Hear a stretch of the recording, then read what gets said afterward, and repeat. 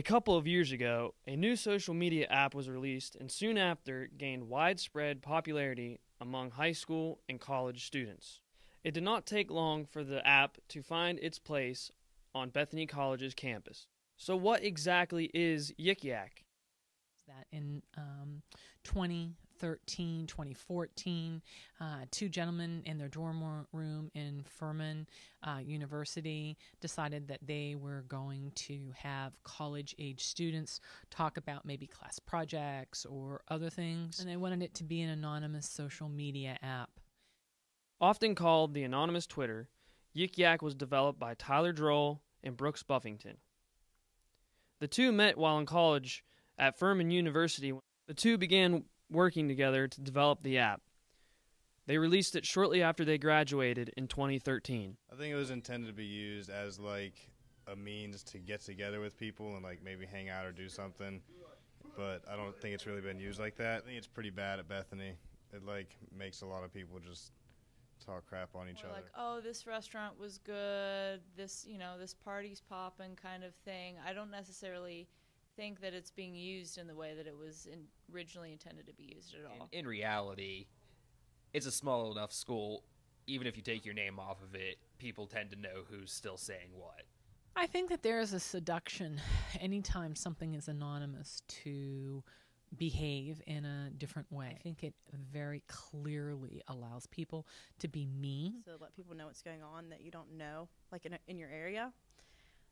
But I don't feel that it's being used that way. It's being used to put people down. Just anonymous to speak your opinion without, being judged with how, just because of someone saying it, people will start judging you. It's not allowing the campus to really be trusting as much as it once was. I think it's being used to bash people a lot, and I think that's really negative on the campus, or even Greek life, bash each other because you don't know who it's coming from, so it could be a third party doing things. To be just a fun, anonymous social networking app. Be a forum for funny things, but I think that it turned into mean things. Just spread a word in a fast and orderly manner, and I think it's also it's a nice way for people to get a view and a point out there. So that people could post whatever they wanted without being judged. It is being used that way, but not in a positive way.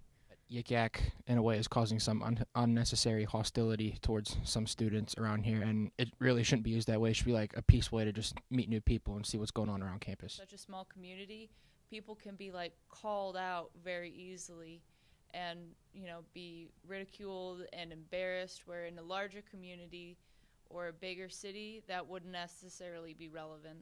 I think it was for people to hook up and people just talk poorly on each other. Frankly, I don't think it's being used properly because it's there's a lot of negativity. All it really talks about is Greek life, and it kills Greek life a lot of the time. It's affected Bethany negatively. I mean, personally, I know that I've been talked about, so.